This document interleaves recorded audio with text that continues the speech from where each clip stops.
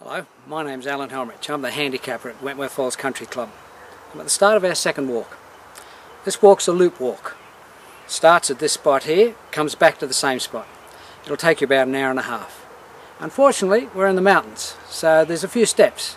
But if you've got the constitution, you'll find it has many rewards. The variety is the key feature here.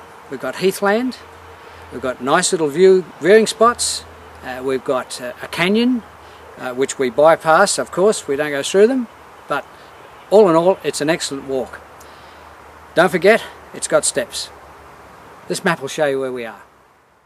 The yellow loop shows the nature walk. From Wentworth Falls Country Club, you turn left into Blaxland Road. At the end, turn right into Sinclair Crescent and left onto the highway. Go past Scott Avenue on the right and take the next turn right into West Street. The start is at the junction of West and Bate Street. This is the heathland. This little plateau leads to a very short detour to Edinburgh Castle Rock on your left at the end. I like this spot.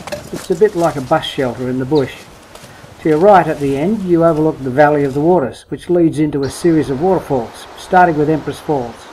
The canyoners go through here during the summer season.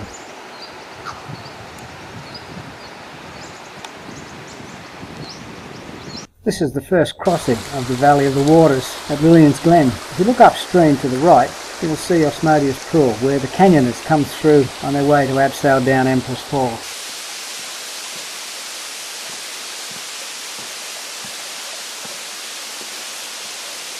It's amazing what you'll find on this walk.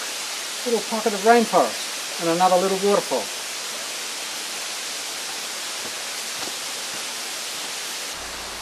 At this junction, take the left turn towards the conservation hut. On the way up the steps, stop to enjoy Queen Victoria's Lookout.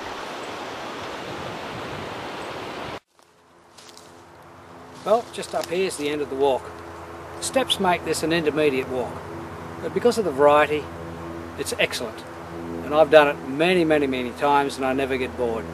See you on our next walk.